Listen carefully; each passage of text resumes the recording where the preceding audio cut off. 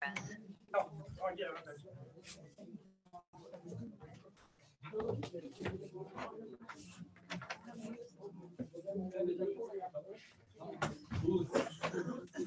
don't know if anybody's going to be on. No, I don't know. But it's all right. People like it recorded anyway. Yeah. All right. We know people watch it later. Yeah? See the numbers of views on all the videos. Uh-huh. So. Okay, if we can.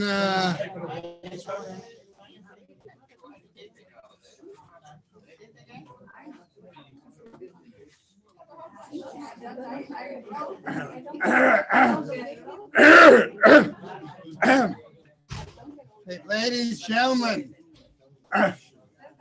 Right? That's why we make 10 minutes between one shir to another, Marty, right?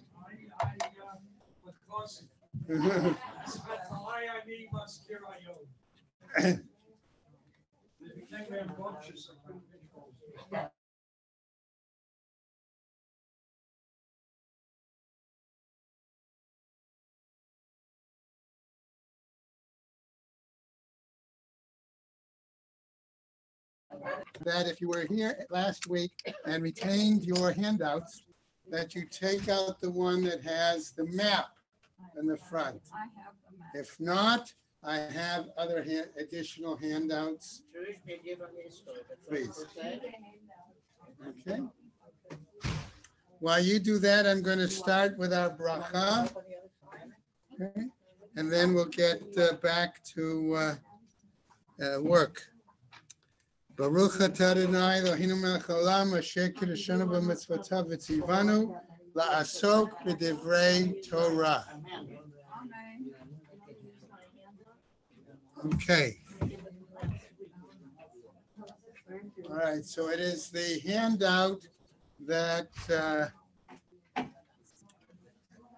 is being redistributed today that we're going to focus on, with some other remarks. Now, okay, just a quick review.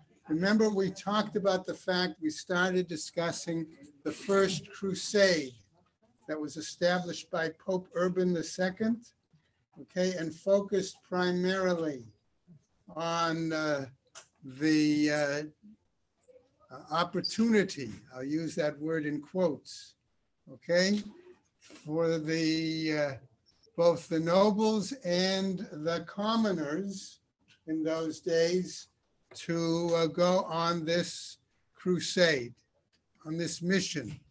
Okay, our numbers are dwindling a little bit. I hope that more reflects other things. Okay, so I wanted us, and we read the fact, and I want to point out through the map on this page, if you notice, there are three routes that are described in this on this map.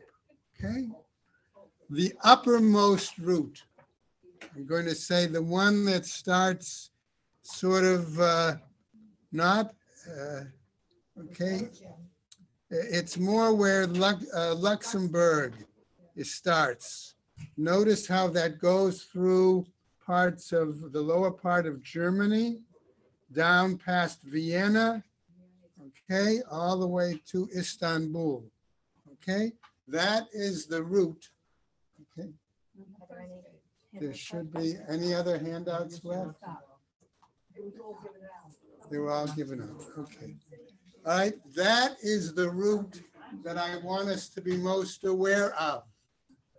Okay, because that route takes them through southern, the Rhine area, and that is the route that is going to take them specifically, okay, to the areas that we're focusing on, right?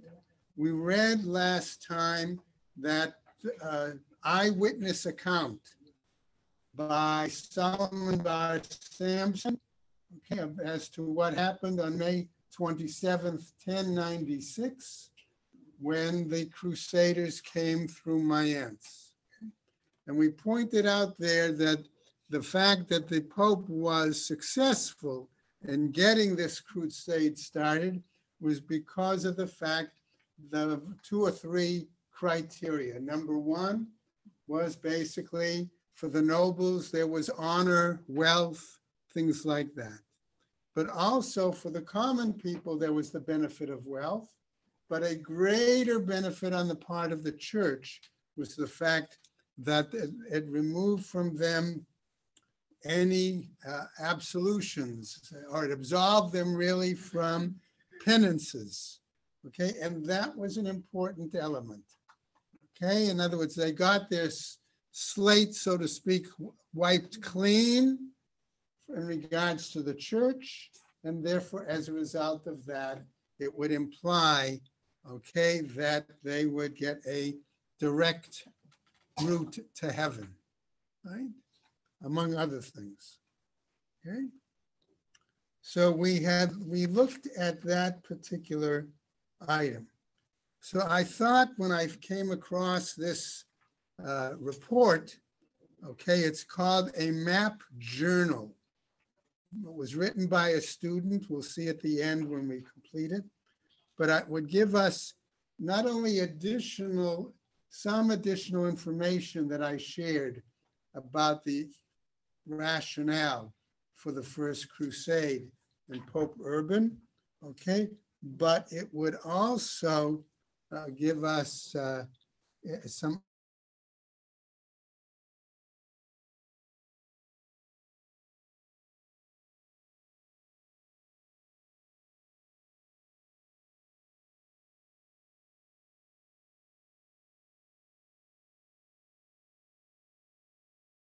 So if you have that, you can follow a 12-9 front page map, regarded as one of the most infamous events of the Middle Ages. The First Crusade was a watershed moment for Jews in medieval Germany. During the crusade, lesser Christian nobles led attacks against Jewish communities in the Rhineland.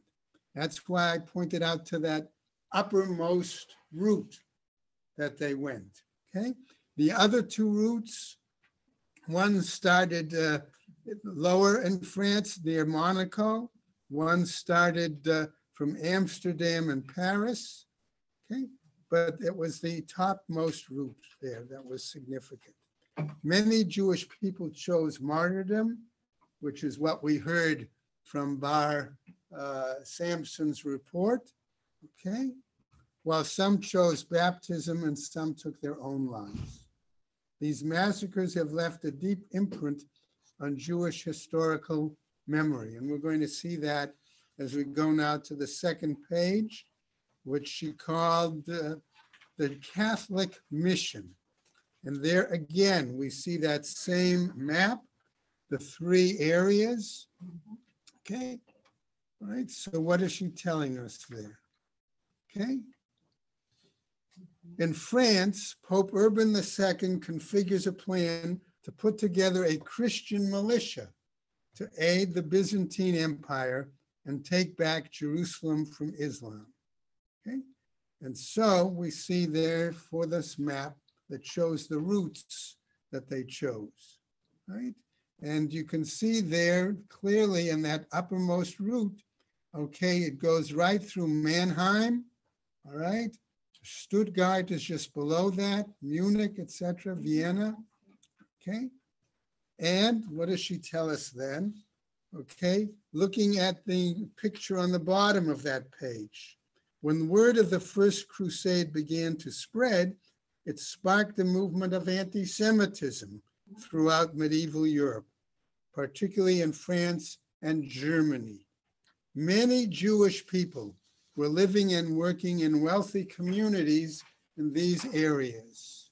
Okay? She doesn't spell it out, but we know now what communities she's referring to, the Rhineland, okay, Mainz, Worms, Speyer.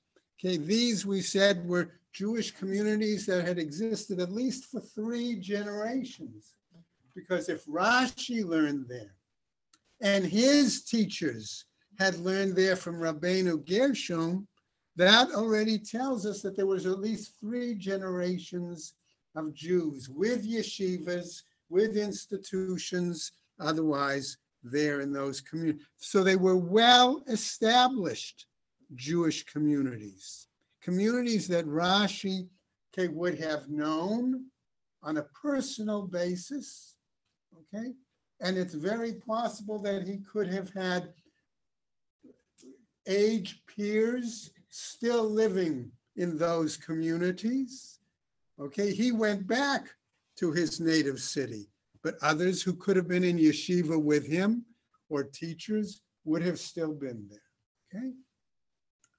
Okay, and why was this important to these communities? They had supplies that Catholics needed for the Crusades, okay?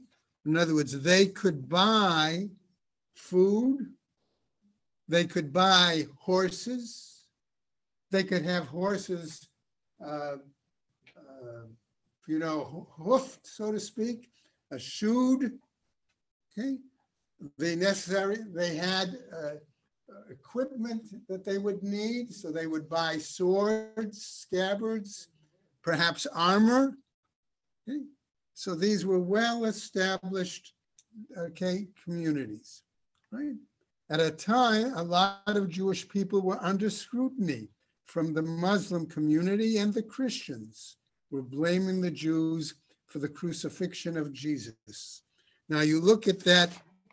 On the bottom of that previous page 2, you'll see a piece of artwork that shows the crucifixion, okay, and then somebody grabbing hold of the body. So this kind of art was very common, okay?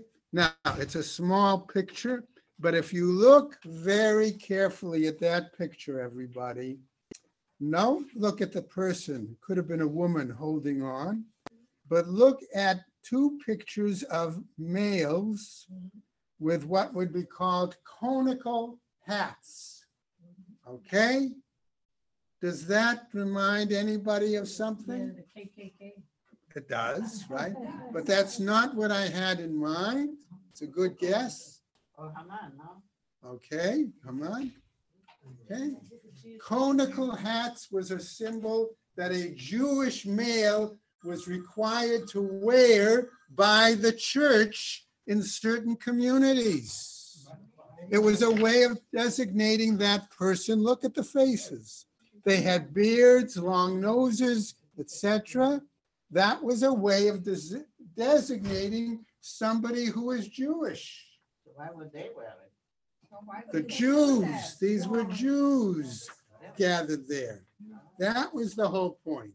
It was as if to say, see, it was the Jews who arranged for the crucifixion. By the way, anybody who studies the history of the Holocaust should know that it is from the idea of that the Nazis, designated outward signs to designate who Jews were, was based on Catholic principles and laws that the church had in the Middle Ages. Okay, so this example of these conical hats, okay, on these men, okay, and looking at the pictures, you can see, again, the figure, long noses, the beards, etc., designating, implying that it was the Jews who were responsible for the crucifixion. Okay, so that was a motif there. So that is why the author of this paper, I suggest, included that picture there, and it therefore wanted to imply the significance of Catholic anti-Semitism beginning at this time. Okay, and she makes a quick reference to it. Okay, photo, anti-Semitic propaganda from the medieval ages. Jewish people are pictured standing around watching and being nonchalant about Jesus and the cross, as a Christian is seen at his feet, clinging to him, trying to save him. This is a painting, not a picture. Right, but it is a painting of the time. In other words, that was done, clearly the conception. Okay, okay. Now we see a focus now on the location that we want, the Rhineland massacres. Okay.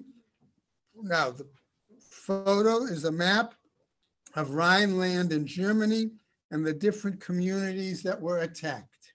Okay, so in other words, it's a focus of that earlier path that the Crusaders took. Okay, and notice Cologne, they went to Mainz.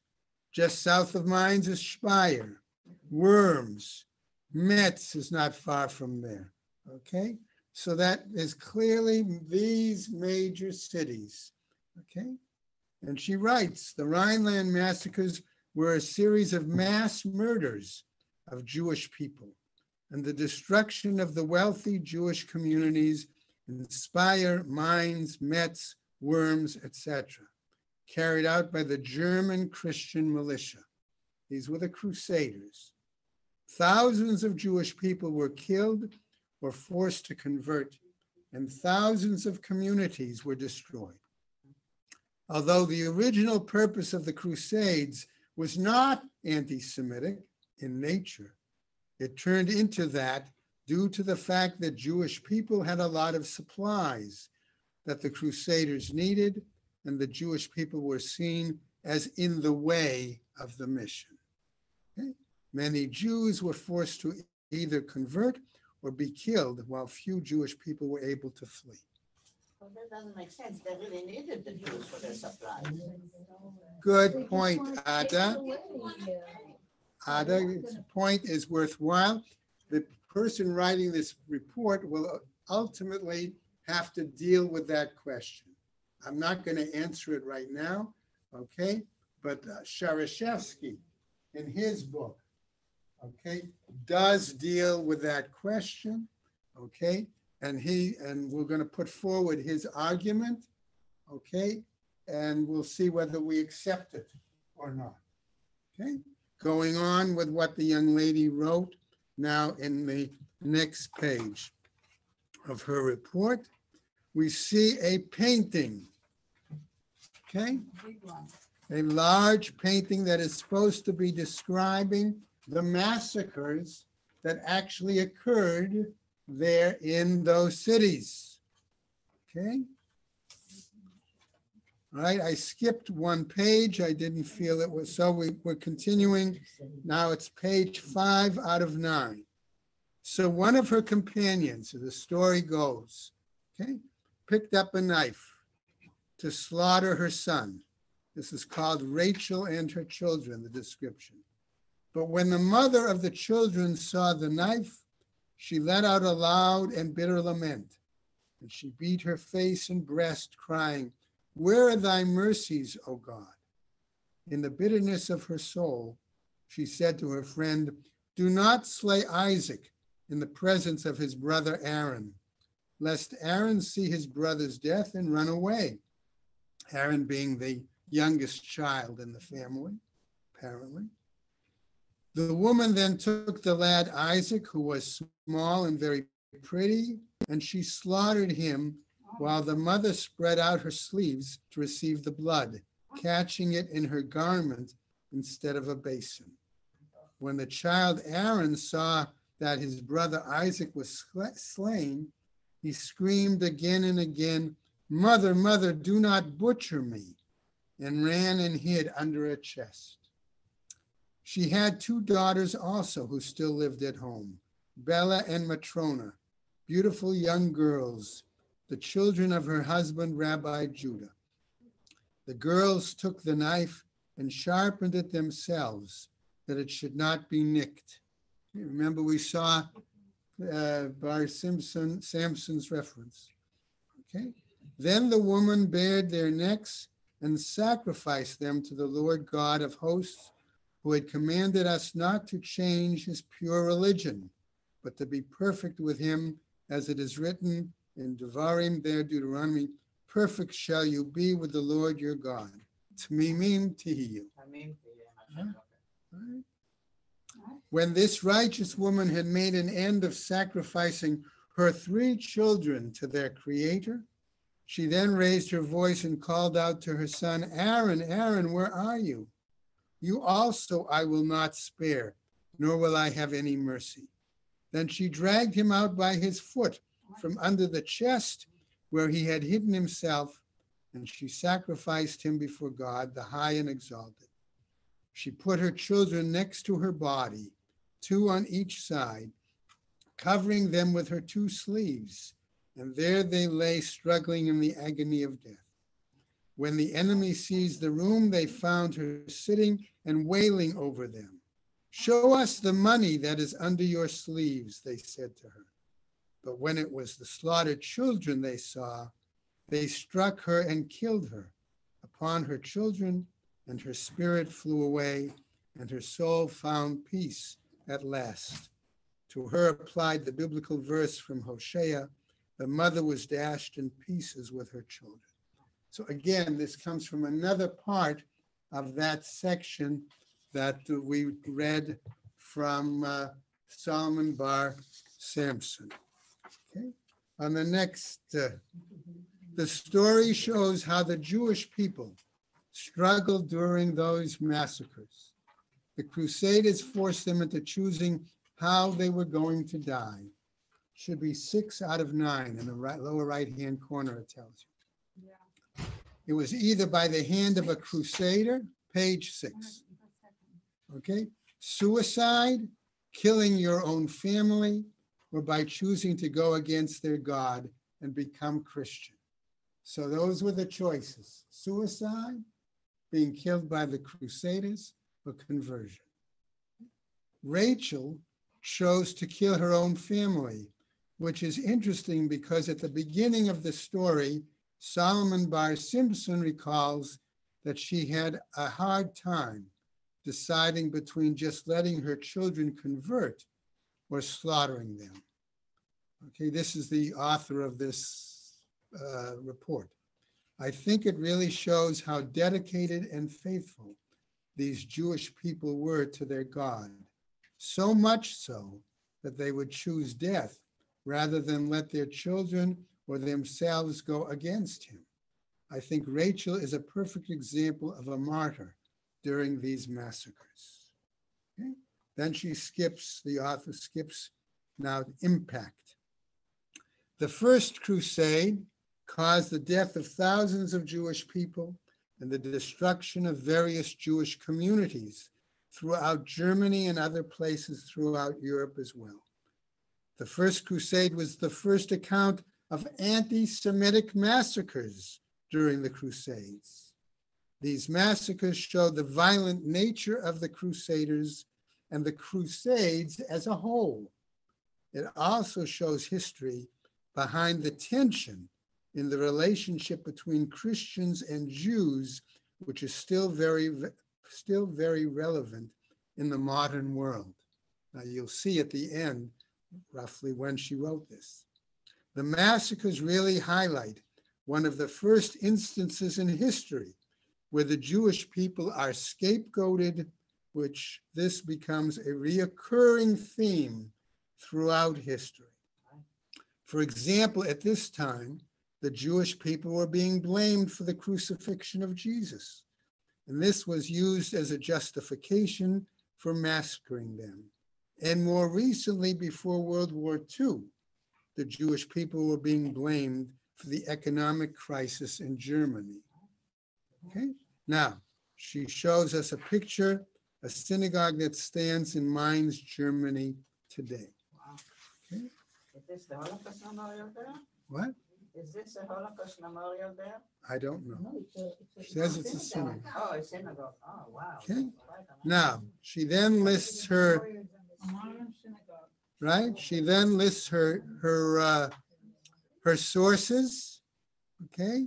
One of them was Jacob Marcus's book, The Jew in Medieval World, okay, from which we took the our piece from Bar Samson. The Yosef Yerushalmi, which is also a major important book, and Jeremy Cohen's book, okay? Now, she then goes through and shows some of the maps on the next page with, again, that picture of the synagogue. Okay. Now, afterwards, at the last page, this article was written by Caitlin Armstrong. Now, it seems to me that it very well may be that this young lady was not Jewish that wrote it, okay? As an assignment for Introduction to Medieval Jewish History, spring 2018. Okay, so this report is fairly recent. What?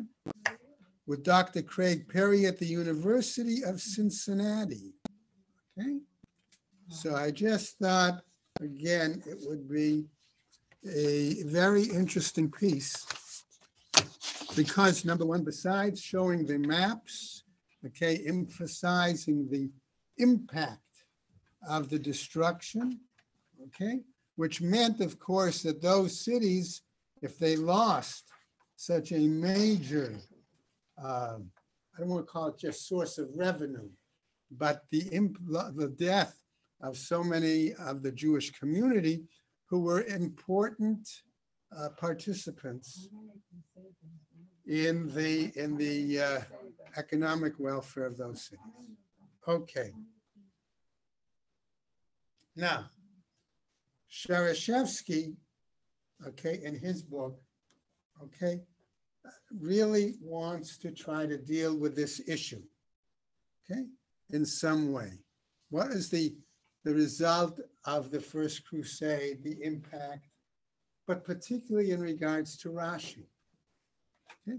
After all, we could say where Rashi lived, okay, that would have been further south in France. So the Crusaders did not impact directly on his community. Okay, all right, or perhaps on his family. I say perhaps because we're going to see another piece that I'm going to share with you. At least 3, if not 4. Maseh Hatzlav, right? Okay. All right.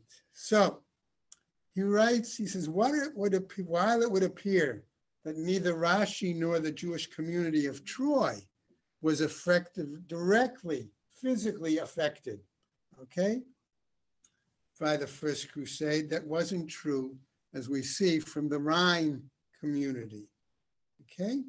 And notice what happens. They were attacked both by the Crusaders, argues Sharashevsky, and by mobs of Christians. Rashi was indeed deeply disturbed, and it affected him spiritually and psychologically at the hardships and the extermination of Jewish communities. Remember, we said he lived there as a student, roughly 10 years, 11 years. Okay, he was already married then. Okay, at least 2 of his daughters were perhaps born in those communities. So he had, I don't want to say roots, but he certainly had connection to those communities, right?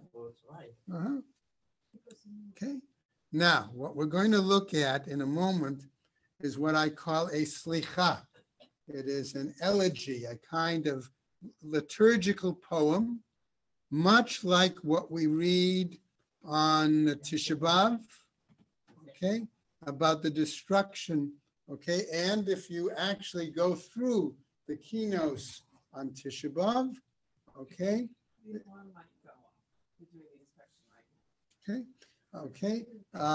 if we can actually find a copy of a elegy in the Tisha B'Av book that most of us Ashkenazic communities use. I can't say in the keynotes. I can't say it's the one specifically written by Rashi, okay, but the one I'm going to share with you, or actually, if you have the second packet, all right, it is in there. I have some additional copies for that too. But before we give those out, let's just introduce it, and then we'll read it through, okay? Rashi basically is asking for forgiveness okay, for the Jewish community. He's sympathizing with the misery.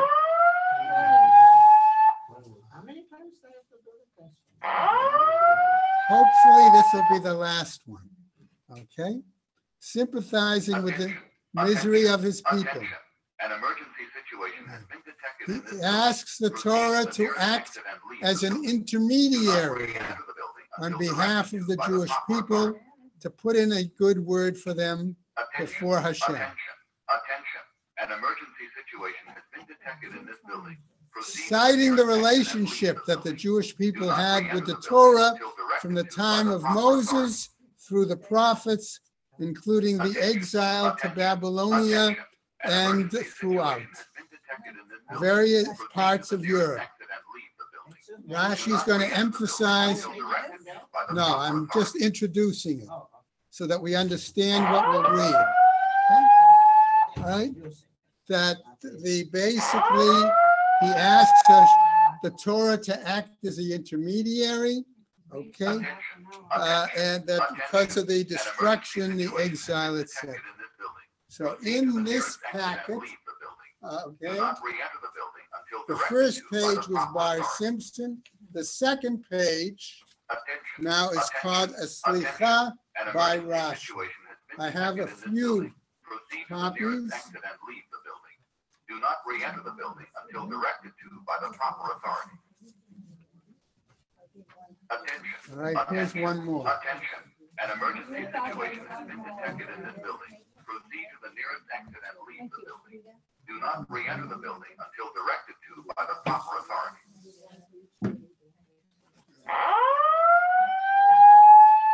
Okay, now, the reason,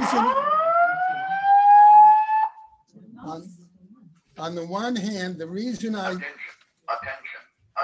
want us to look at this is for two Proceed to elements. the nearest exit and leave the building.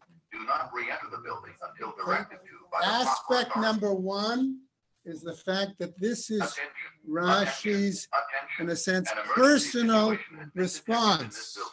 psychologically, spiritually, Do not to re-enter the the building destruction, until directed the to by massacres proper that authority. happened historically there Attention. in the Rhine Attention. area. Attention. Okay? An emergency situation Secondly, has been detected in this building. most of us are familiar with the idea that Rashi was primarily a commentary, okay? That's what he wrote, a commentary on the Chumash, a commentary on other parts of the Bible, a commentary on the Gemara, okay? What I want us to understand is Rashi and his students did much more, that he wrote other things. We know that he wrote Piskei Halakha. We know that he wrote certain tshuvas, certain responses on certain kinds of questions. So that shouldn't surprise us, that he, as the rabbi of the community and as one of the major rabbis of the time, that people would turn to him, not only in his own community, but from other communities to write tshuvas, to write responsa, answer questions. What few of us might realize by showing this example is that Rashi also had, or began to have, on his students and others, an impact on the liturgy, on the tefillah, okay? And what that was, ultimately we'll talk about more in another session when we deal with Rashi's lasting influence. But this gives us an example that Rashi and his students, okay, were much more involved, not just in writing commentary, okay? I will come back. I'll give one other example, okay? We know clearly that in parts of the Gemara, Rashi did not write a commentary on the entire Gemara. Do not re-enter the building until We directed have to by the sections proper where authority. it's very clear that Rashbam, his grandson, An emergency actually situation picked up has been detected in and this building. continue Proceed to those the nearest exit and commentaries leave the in the building. Gemara. Do not re-enter the building Now, until directed to by Most the of proper us, when we authority. think of Rashbam, okay, and I'll go into this more another time, think of him as a Bible commentator. We don't necessarily think of him as writing commentary on the Gemara. Okay? But I want us to understand then that their literary output, okay, was much greater than what we normally assume. Attention, an emergency situation has been detected All in right. this building. Proceed to the nearest So, exit and leave the building. If Do we not look at re-enter the this building now, until directed to by again, the proper authority. excuse me, all right, the Slicha Attention, said that attention, it's an emergency directed towards situation the has been Torah, detected in this building. that Proceed to the act as nearest an exit and leave the intermediary building. Do for not the re-enter part of the building Jewish until people. directed to by the proper authority. Okay. Torah, Attention, perfect attention, one. attention, an emergency. Okay. This one? Okay. Okay, got it. Well, is that part of the keynote or what? There are keynote on the destruction of worms, mines, etc. But this one. Whether this one is in the classical Ashkenazic text that we use is, I don't know, to be very honest. Okay, Is it translated into Hebrew? this is, what, this one? Well, obviously, it must be. I assume he wrote it in Hebrew, right? Okay, but the source I had it from translated into English, and I wanted it the English because I felt that it would be more accessible. Torah, perfect one. 2,000 years more ancient one. Beseech the Lord for the innocent dove. Okay, who is the innocent dove? The Jewish people. Okay? Plead every day with him who dwells in heaven. Okay? Again, Torah is to be the intermediary. To pity those who study you each moment, each season.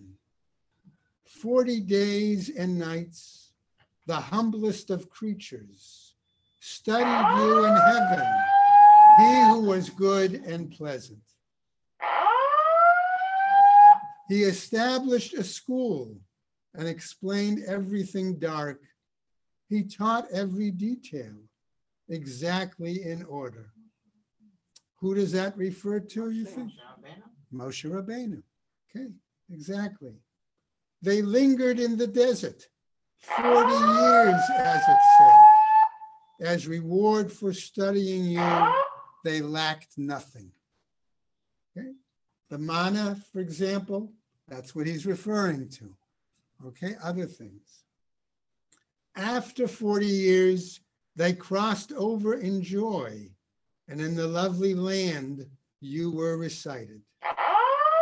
They continued their study, those splendid elders, until the prophets arose, giving wisdom like light. Attention, Okay? attention. An emergency situation has been detected in this building. When Proceed to the so nearest notice exit and this, leave we'll the see building. how he Do goes. not First, re-enter the he building until talks about directed to coming by the into the proper land of authority. Israel, time of Joshua. Remember, in Pirkei Avot, okay, it says in the first Mishnah or second Mishnah, Pirkei Avot, okay, Masruli Yoshua, Yehoshua, L'Zakenim, L'Zakenim La'anshei Knesset HaGedolah. Okay? That's what he's, notice his picking up on this. Okay? Those elders. When prophecy was gone, by the way, remember Anshei Knesset HaGedolah, traditionally that included Chagai, Zechariah, and Malachi, the last of the prophets. Okay? When they were part of the last, and right. An emergency situation has been detected in They continue, right? When prophecy was gone, you were brought to Babylon. The men of the great assembly took you in love. Those who study you in the misery of exile, search out your secrets in every town and village.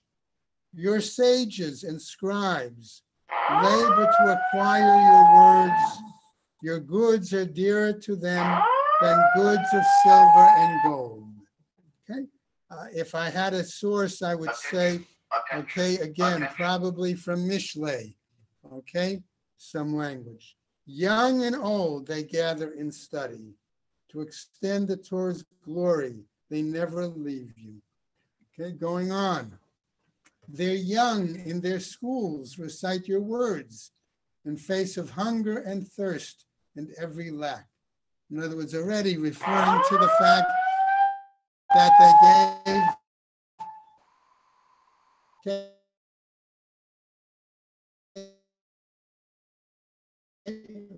Remember, certainly at the time of Rashi, and even in places you have children who learn by the trope, the psukim, and that's how what was common, okay? Many, but right? But the point is reciting your words. In other words, okay? They spend their wealth counting and bringing it to those who anger you, so that the Torah they may enjoy in honor. If it were not for the Jews who sing your song, you would be unsung from mouth and throat. Okay? Shiru Hashem Shir Chadash, Shiru Hashem Kol Haaretz. Throughout, we see that pasuk in various places, particularly in Tehillim. Right? Okay.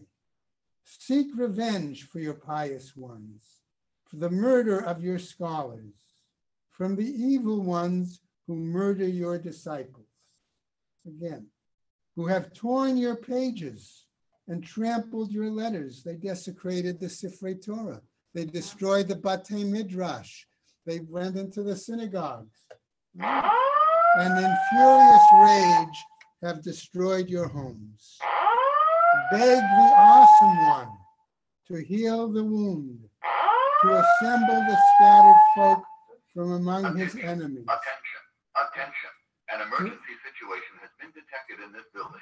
Okay. Proceed to the nearest. Now, notice what he does is after indicating what happened, the history of Torah study, now the fact that it comes all the way to his day, it comes now to ask for Hashem to bring out, I want to call revenge or punishment, okay?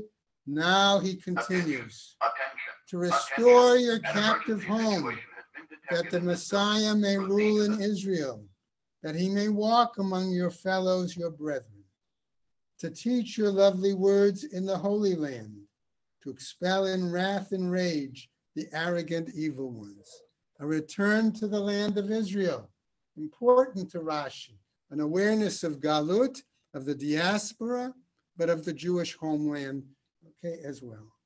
The children of the pious ones, your fellows, your disciples, will establish their foundations for spreading your teachings, that those kept away from your festivals may see Jerusalem, the city of your festivals.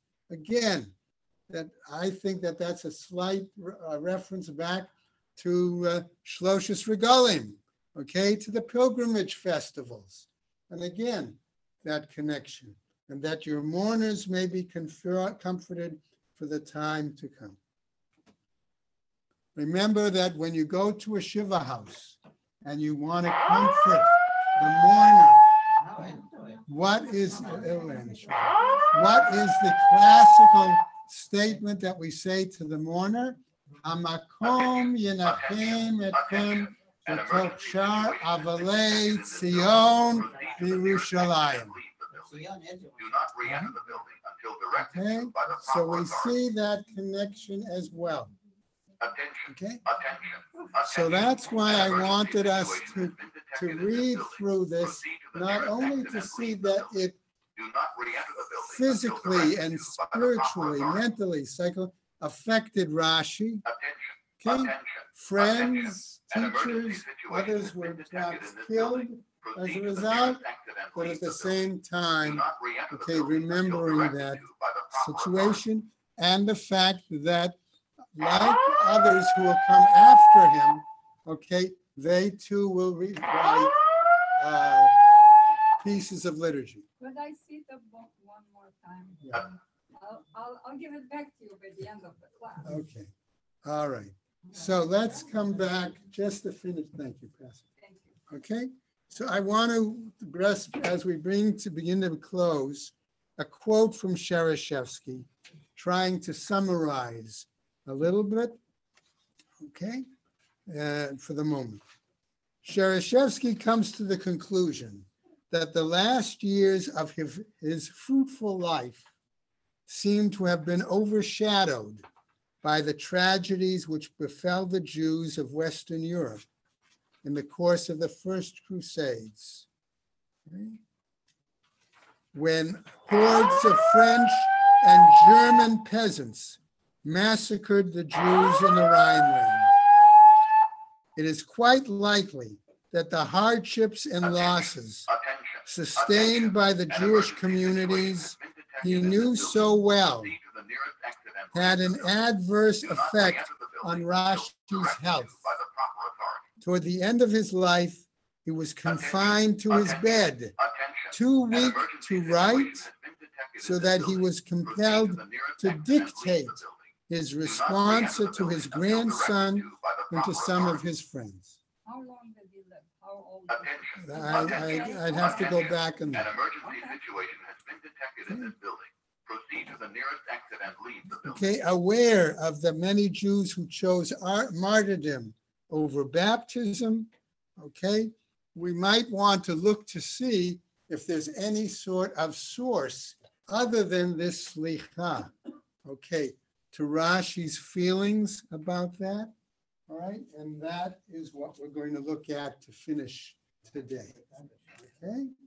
One more text. This is just a single page. Okay, if you give out okay. In the book of Isaiah, okay, Yeshayahu, towards the end of the Sefer, there is a section that's called, in English, the suffering servant.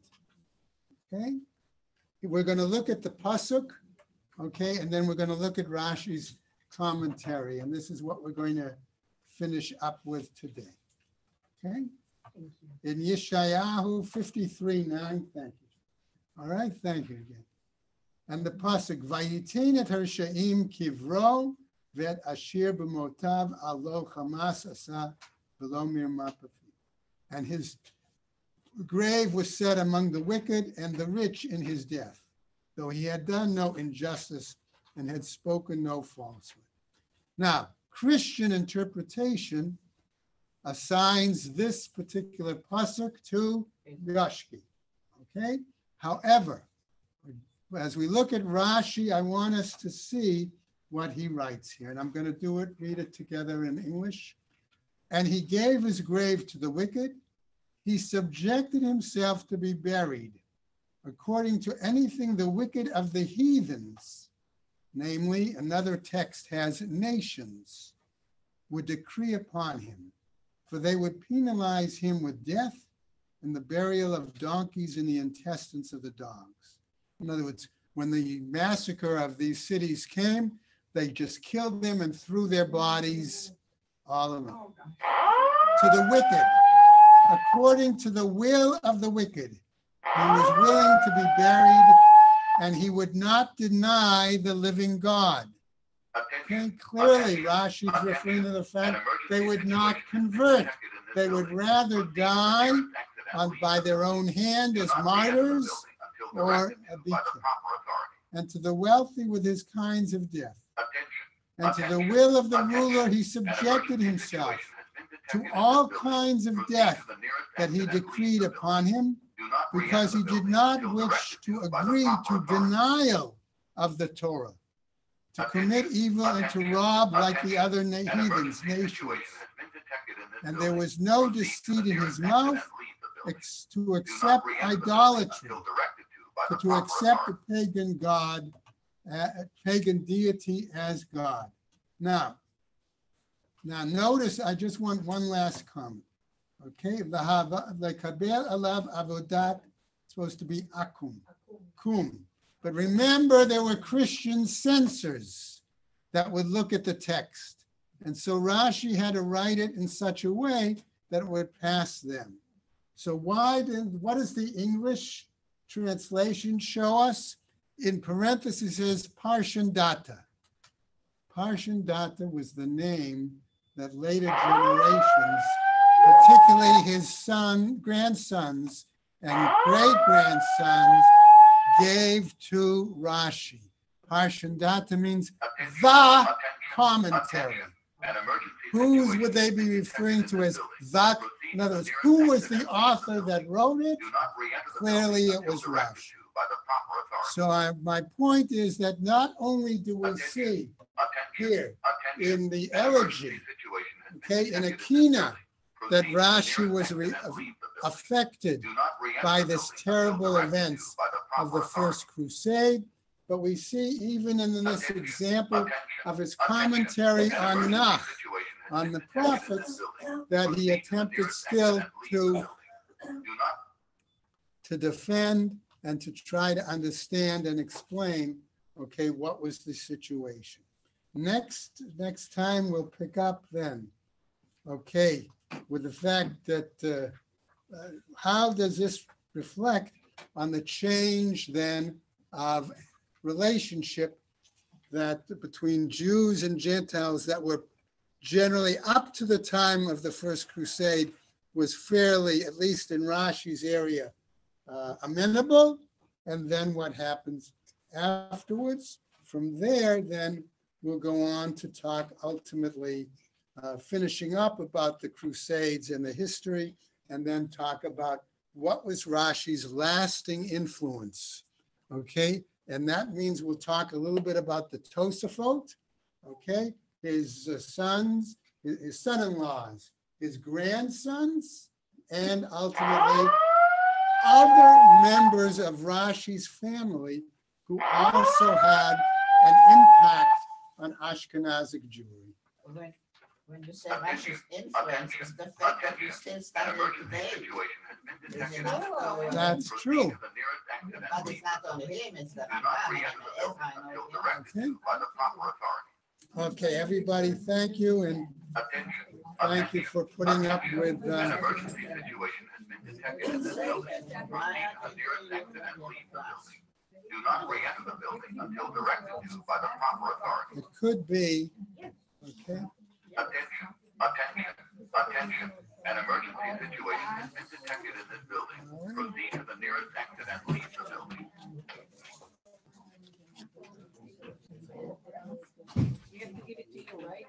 If you want, yeah.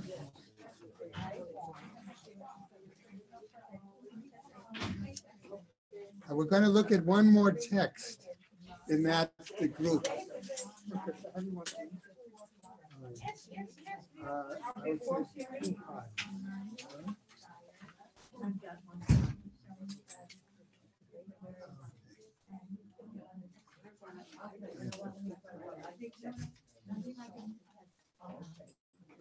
What do you check here? And this is.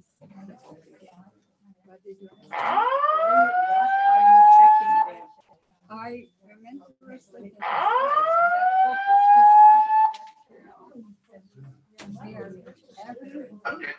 Attention.